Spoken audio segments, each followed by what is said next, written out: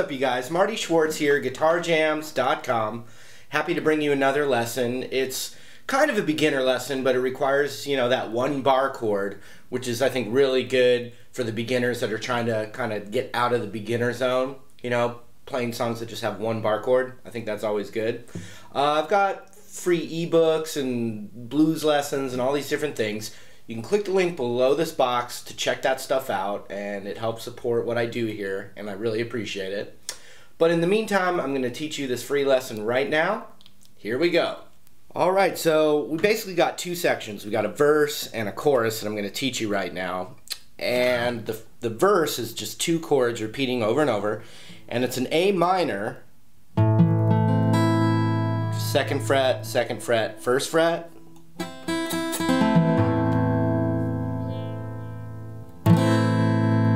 Now you could play A minor 7, which you could put your pinky. That's A minor 7. Or you could take the A minor, take your ring off.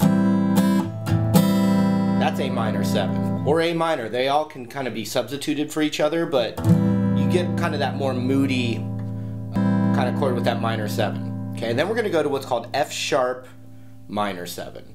And the F sharp part is talking about the root, which is the second fret. You've got F here, you got G here. You can call this F sharp or G flat.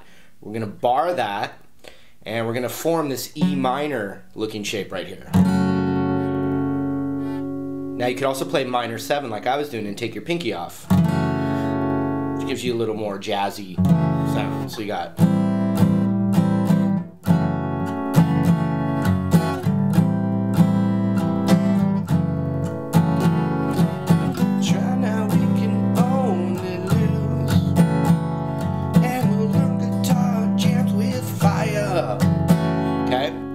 So that's the verse. A minor 7, F sharp minor 7. And you could even just do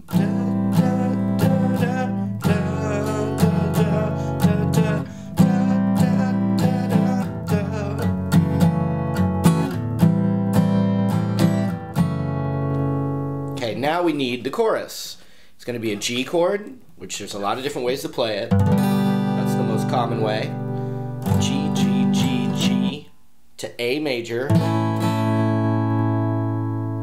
to D major, kind of like our favorite beginner chord here. And you could add your pinky to that third fret. Just, just for fun, just for good measure.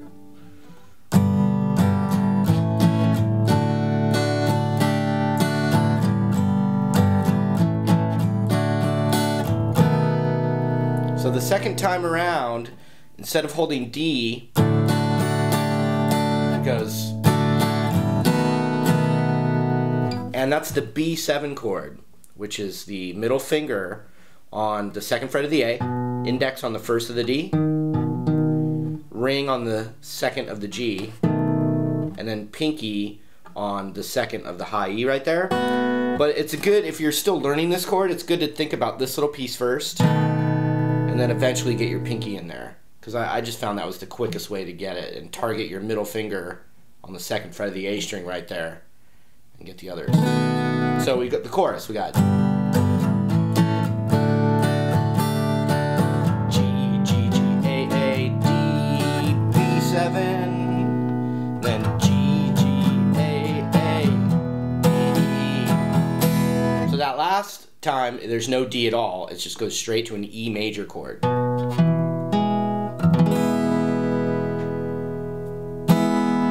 So when you put it all together, it looks like this. A minor 7 or A minor. A minor to F sharp.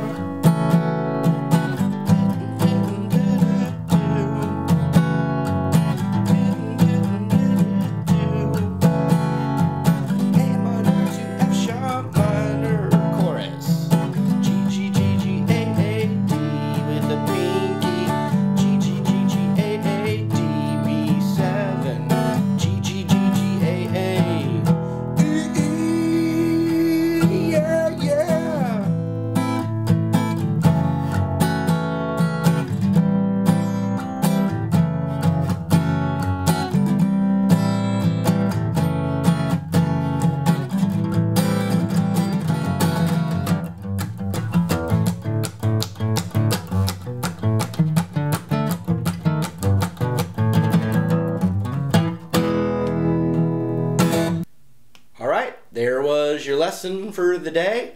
Thanks for hanging out and hopefully learning something, maybe having a little fun, I don't know. But hopefully I'll see you in another lesson real soon. GuitarJamz.com. See you later.